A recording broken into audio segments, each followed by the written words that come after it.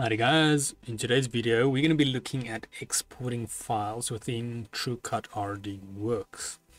But before that, let's have a quick intro first.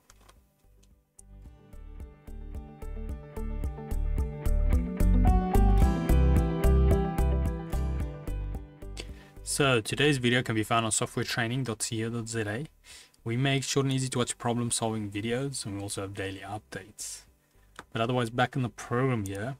Now, just a quick reminder, this is a mini-series on import and export, where we'll be covering the two methods of importing files into your program and also exporting files out. I will also leave relevant links in the description so you guys can follow along. Now, in today's video, like I mentioned, we're going to be looking at exporting files. Now, this is obviously the opposite to the previous video we did, which is getting files inside the program.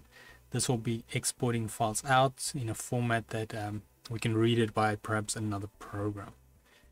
That is the big difference between save and open. Save and open is normally relevant to the current program, so TrueCut RDWorks, where import and export allows you to cross-platform or go across different programs. So that let's say you design your files in something like Adobe Illustrator, you can import it into this program. And if you have to, for some reason, you can also export it from here and send it to the client or so forth. So now with exporting, there's three ways we can go about it. The first way is here on our system bar, which is these icons next to the new, open, and save. It is the little arrow pointing upwards towards the image, meaning export. So it's going out. That's the one way. Another way, we can go to our main menu on top, go to File, to the first drop-down menu. Then we navigate to export. That is number 2, and then next to that it's a shortcut Control E for exporting. That's also quite handy. A lot of times those shortcuts are quite universal throughout programs, so it's worthwhile learning them. So Control I for import and Control E for export.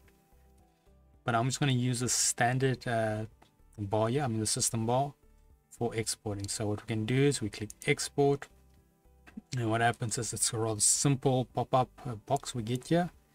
Like before, we've got the option now for save in, where before this is where we found our thing. So you can use this little button, go navigate to where you want, maybe pictures or something like that. And then create folders even if you want to. Next to that, for the up button. And then you can also view if you want large icons and so forth. And under that, you will name your file. So whatever it will be, I'll just call it mine test for now. And then underneath that, we've got save as type. So this, if you click on that little arrow, we've got two different formats, .ai and .plt. So you can choose which type of format you want to export it as. And then when you're finally ready, you can simply just click save, and then it'll tell you the export file successful. Then it should be there. So now if you go back to import, you will see there's our test file with our graphics on it. So that is quite convenient, and yeah, that is it on, I think, this mini series on importing and exporting as well. So otherwise, we head here to softwaretraining.co.za. You will find that we've got a variety of different softwares we do cover, and also you can isolate your search on the top right. If you do not, however, find the videos you're looking for, just go here, request a training video, and then fill in the mini form, and we'll make that video for you.